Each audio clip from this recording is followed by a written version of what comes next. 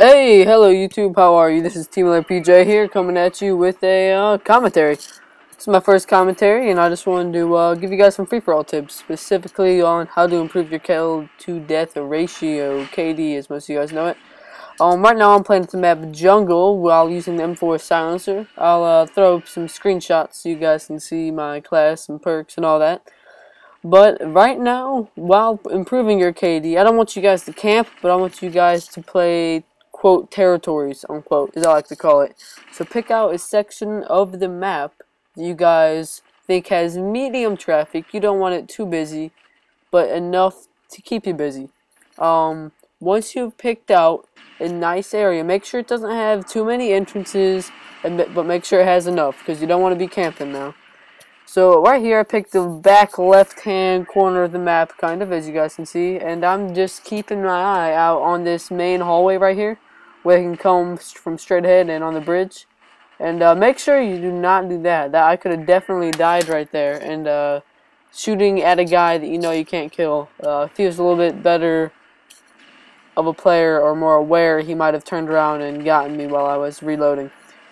So to make me not camping, I'm also running around patrolling this area. As you can see here, I just picked up the ACR red dot sight. Now, a better idea would have been to use instead of sleight of hand, scavenger, but I decided just to use sleight of hand just so I could make sure I could get my kills, and I took my chances to pick up a better weapon. And you know what? I think it worked out alright. I'm a big fan of the ACR, so I'm not complaining here. Alright, so I am right there. That little corner right there is where I'm kind of going in the heat of battle. If it gets a little bit too out of hand for my preference, for my taste. I am just about to get my chopper, I believe. So once you're close to your kill streaks, you can keep it back a little bit more. Right now I am currently using the attack helicopter, the Pavlo, and the Osprey gunner. I unfortunately do not get the Osprey gunner in this game. I was I think about 3 kills away, but you know what?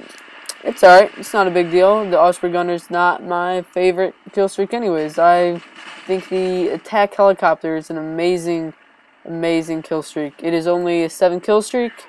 And you know what? It does work. It's doing a lot of work for me right now.